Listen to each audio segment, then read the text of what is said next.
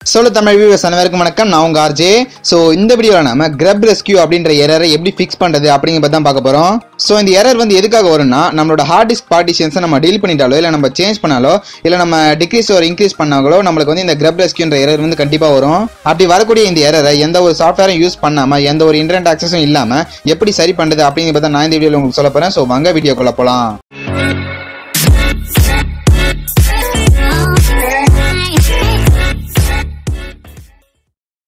Okay, இந்த Grub rescue error வந்து நம்ம ஜஸ்ட் கமாண்ட் டைப் பண்றது மூலமாவே நம்மளால சரி பண்ண முடியும்.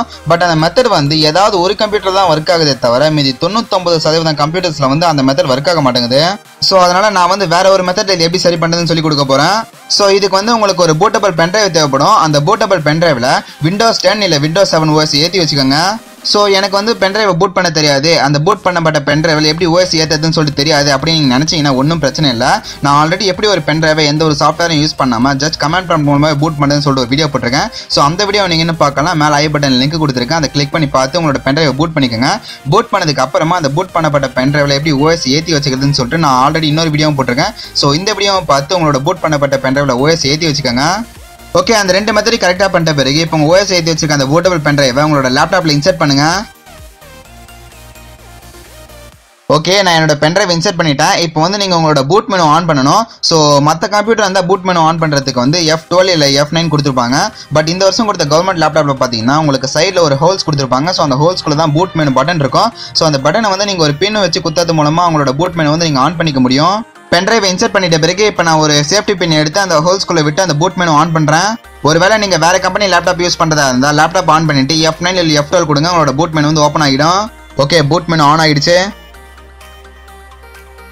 ஸோ பூட் மெனு ஆன் பண்ணிட்ட பிறகு இந்த மாதிரி தான் ஒரு இன்டர்ஃபேஸ் வரும். இங்கே கீழே பார்த்தீங்கன்னா மூணாவதா பூட் மெனு அப்படின்னு சொல்லி நம்மளுக்கு ஒரு ஆப்ஷன் கொடுத்துருப்பாங்க. ஸோ அந்த பூட் மெனு செலக்ட் பண்ணிக்கோங்க.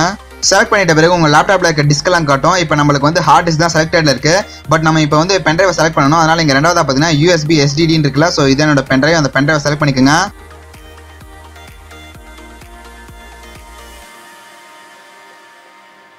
ஸோ ஓகே ஃப்ரெண்ட்ஸ், நமக்கு வந்து ஓஎஸ் போடக்கூடிய பேஜ் ஓப்பன் ஆகிடுச்சு. இப்போ இங்கே கீழே பார்த்தீங்கன்னா நெக்ஸ்ட்னு சொல்லிட்டு ஆப்ஷன் கொடுத்துருக்காங்களா. ஸோ அந்த நெக்ஸ்ட்டை கிளிக் பண்ணுங்க.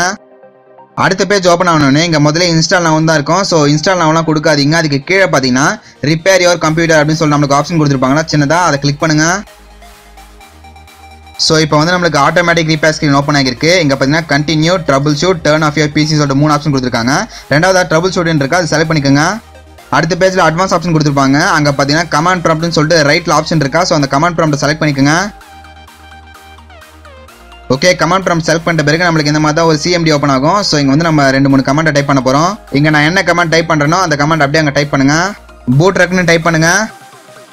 BOOTREC ஸ்பேஸ் விட்டு /fix FIX MBR அப்படின்னு டைப் பண்ணுங்க. ஸோ பூட்ரக் ஸ்பேஸ் /fix MBR அப்படின்னு டைப் பண்ணிட்டு என்டர் கொடுங்க. இப்போ த ஆப்ரேஷன் கம்ப்ளீட்டட் சக்ஸஸ்ஃபுல்லி அப்படின்னு சொல்லிட்டு நம்மளுக்கு ஒரு கமெண்ட் வந்திருக்கும். ஸோ நம்ம வந்து கரெக்டாக டைப் பண்ணியிருக்கோம். இப்போ அடுத்த கமெண்ட் போவோம். அடுத்தும் அதே மாதிரி டைப் பண்ணுங்க. பூட்ரக் BOOTREC ஸ்பேஸ்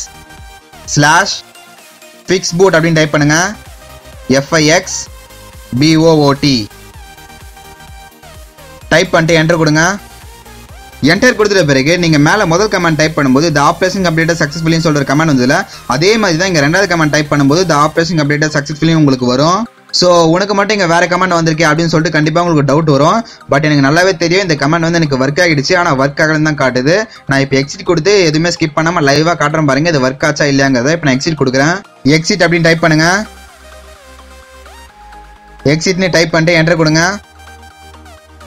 இப்போ மறுபடியும் நம்மளுக்கு ஆட்டோமேட்டிக் ரீபேரிங் ஸ்க்ரீன் வந்து ஓப்பன் ஆகிருக்கும். இங்கே continue, trouble shoot, turn of பிசின்னு சொல்லிட்டு 3 ஆப்ஷன் இருக்கா. இங்கே கண்டினியூ கொடுங்க. இப்போ என்னோட லேப்டாப் வந்து ஆட்டோமேட்டிக்காக ரீஸ்டார்ட் ஆகும். ஸோ நான் எதுவுமே ஸ்கிப் பண்ணாமல் காட்டுறேன் பாருங்க. ஒரு 2 செகண்ட் வெயிட் பண்ணுங்க. இப்போ அது ஆட்டோமேட்டிக்காக அந்த Grub rescue எரர் வந்து சரி பண்ணிக்கிட்டு இருக்கு. ஓகே, முடிய போகுது. ஸோ அவ்வளோதான் ஃப்ரெண்ட்ஸ், இப்போ பார்த்தீங்கன்னா நம்மளோட லேப் வந்து ஓப்பன் ஆயிடுச்சு. ஸோ நான் முதல்ல சொல்லியிருந்த மாதிரியே எந்த ஒரு சாஃப்ட்வேர் யூஸ் பண்ணல, எந்த ஒரு இன்டர்நெட் ஆக்சஸும் நம்ம யூஸ் பண்ணல. பட் எதுவுமே யூஸ் பண்ணாமல் நம்மளோட கிரப் எரர் வந்து நம்ம இப்போ பென்ட்ரைவ் மூலமாக சரி பண்ணிட்டோம். ஸோ இது வந்து ஒன்றும் அவ்வளோ பெரிய பிரச்சனை இல்லை ஃப்ரெண்ட்ஸ். இந்த வீடியோவில் நான் சொன்ன ஸ்டெப்ஸ் மட்டும் நீங்கள் கரெக்டாக ஃபாலோ பண்ணிங்கனாலே போதும், உங்களால் கண்டிப்பாக உங்களோட பிசி வந்து ரெக்கவர் பண்ணிக்க முடியும். வேணும்னா நான் என்னோட லேப்டாப் கூட இப்போ ஓப்பன் பண்ணி காட்டுறேன் பாருங்க. பாஸ்வேர்ட் டைப் பண்ணிக்கிறேன்.